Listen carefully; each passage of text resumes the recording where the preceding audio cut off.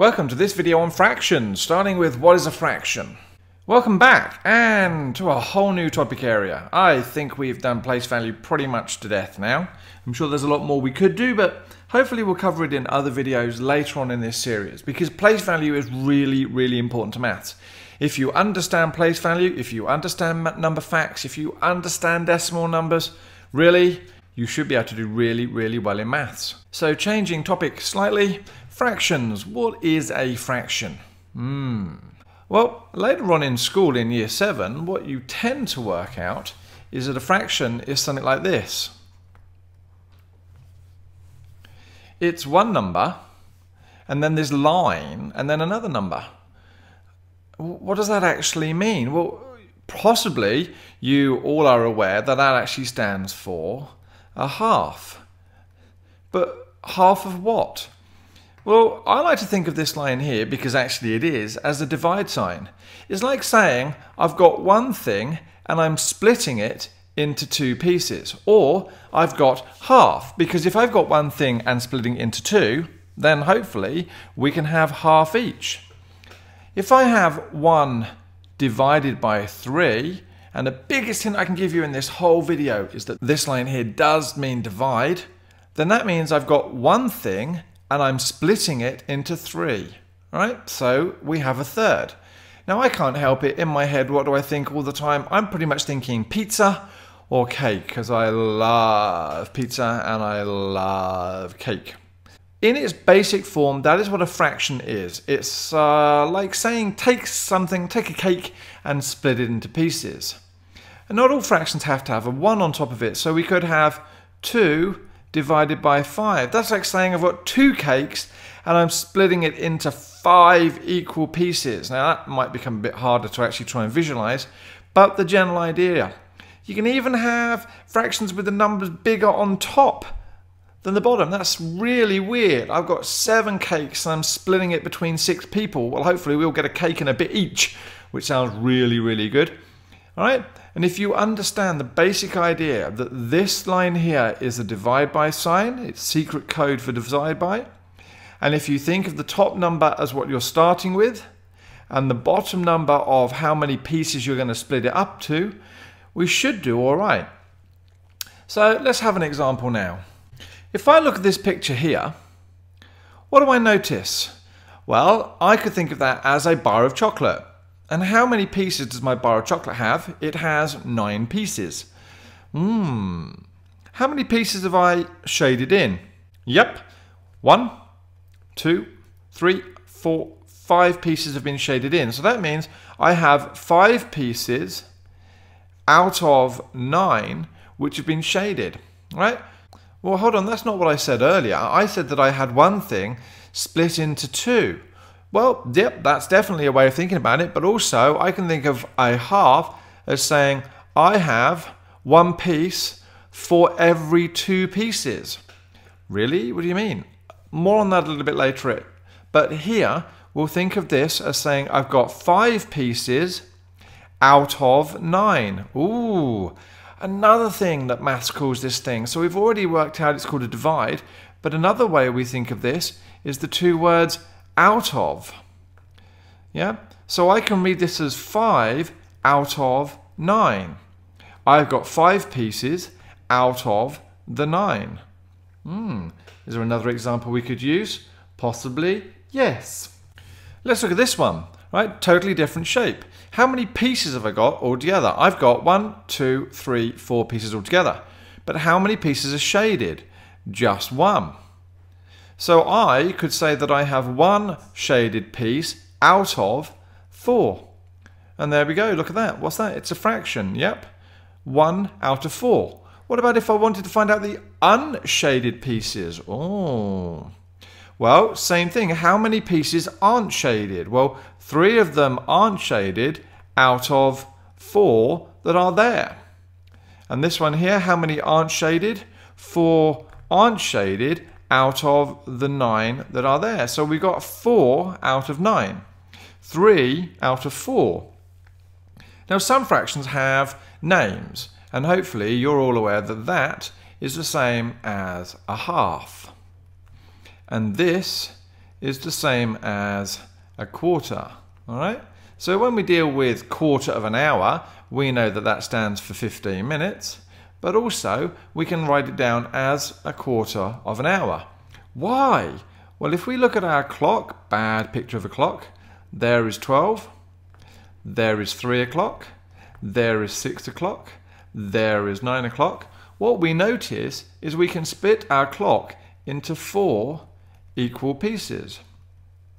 The time between 12 and 3, the time between 3 and 6, the time between 6 and 9, and the time between 9 and 12. Well, if I have this section here, then what have I got? I've got one section out of 4, or a quarter of an hour, because I can split my clock up into quarters. Wow, we've done a lot here. What about if they give me a fraction?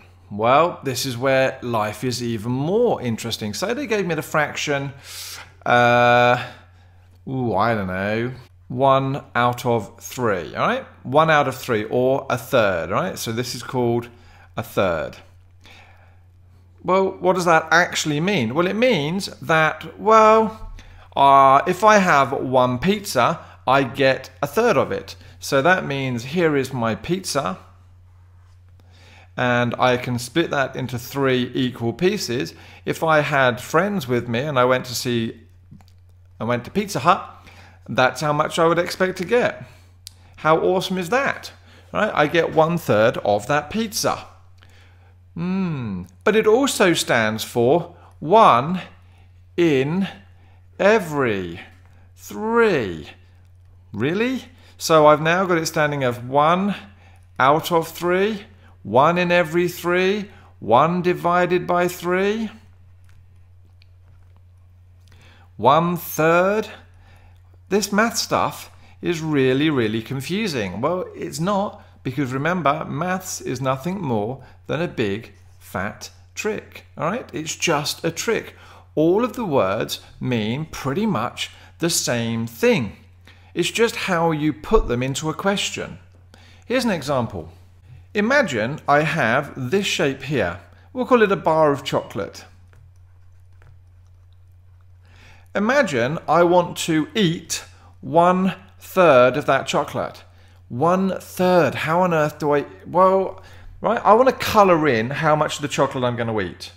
And this is where fractions become really, really awesome. Because what this says is, I'm going to eat 1 piece of chocolate out of every 3 pieces there are. 1 out of every 3. What do you notice? Look, our diagram is split into rows of 3 pieces. In fact, it's got, in this diagram, 6 rows of 3 pieces. There are 6 rows. If I am going to eat 1 piece out of every 3, then that means if this is a row of 3, I am going to eat that piece there. And in this, I'm going to eat that piece there, and that piece there, and that piece there, and that piece there, and that piece there. And there we go. I have actually now shaded in 1/3 of my diagram. Why? Because I have coloured in 1 piece out of every 3. Really? Well, yeah, let's try another example. What about if I now have 2 pieces out of every 3? Well, look, every time I see 3 squares, I'm going to colour in 2 of them. So, there are 3 squares there, I'm going to colour in 2 of them. And there are those 3s there, and I'm going to colour in 2 of them. And there, and there, and there, and there. Woo! So now, if I look at this shape, I can see that 2/3 of it is coloured in. Right? So 2 out of every 3. Right? One more example. What about if I want to shade in 8 out of 18? Well, how many squares are there altogether? There are 18 squares. And so, once again, they're trying to trick us, but no, because we know that we are now going to colour in 8 squares for every 18 there are. So, there's 3 squares, there's another 3 squares, And if I just colour in these two, all right, then I have now coloured in 8 out of 18. And they said that this fraction stuff was complicated. I don't think so. Now, we can use the same idea when we think about difficult questions. I'll show you an example of what could be a difficult question. 1/5 of 20. Well, what does that mean, 1/5 of 20? Well, let's imagine a block of chocolate with 20 pieces in it. And here is one. 1/5 of 20. That's like saying I want to eat 1 out of every 5 pieces. All right, so I've got 20 pieces and I want to eat 1 out of every 5. Well, there's lots of ways we can do this. Firstly, we can look at drawing our diagram. Look, there we go, there's a diagram. Now you might turn around and say to me, oh, but I don't have any 5s. You told me, MaffsGuru, to look at rows. Well, I've got 1, 2, 3, 4, 1, 2, 3, 4. Ah, you do. But what about if we look here? Ah, I have groups of 5 here. So I've got 1 group of 5, 2 groups of 5, 3 groups of 5, 4 groups of 5. And remember that 1 out of 5 is the same as saying colour in 1 for every 5. So I'm going to colour in this one. That's a group of 5, and I'm going to colour in that one as a group of 5, and I'm going to colour in that one as a group of 5, and I'm going to colour in that one as a group of 5. And there we go. I have now shaded in 1/5 of 20. How many pieces have I shaded in? Yep, I have shaded in 4. So 1/5 of 20 is equal to 4.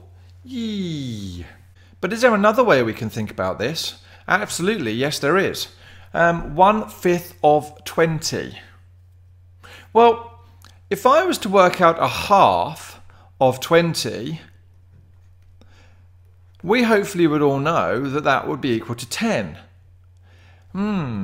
How did we do that? Well, a half of 20 is like saying, well, 20 divided by 2, because that's also 10. Ah, so if I do a half of 20, that's the same as divided by 2. So what could be a fifth of 20? So 1/5 of 20 could be exactly the same as 20 divided by 5. And absolutely, that is equal to 4. And we know that that is equal to 4. Oh, this is pretty cool. So 1/5 of 20 is the same as 20 divided by 5. What would 1/10 of 20 be? Yep, 20 divided by 10, which is 2. This is pretty awesome. So does that mean that 2/5 of 20? How do I do that? How do I do 2/5 of 20? Well, we know that 1/5 of 20 is the same as 20 divided by 5, which is 4.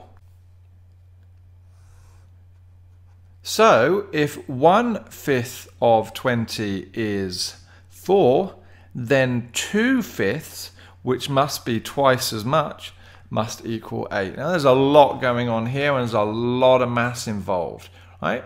But the general idea about fractions is think of them as slices of pizza. Think of them as slices of cake.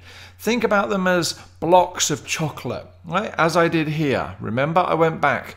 When I wanted 1/5 of 20, I thought to myself, well, what would happen if I had a block of chocolate with 20 pieces in it? And I wanted 1 piece for myself for every 5 pieces of the chocolate, all right?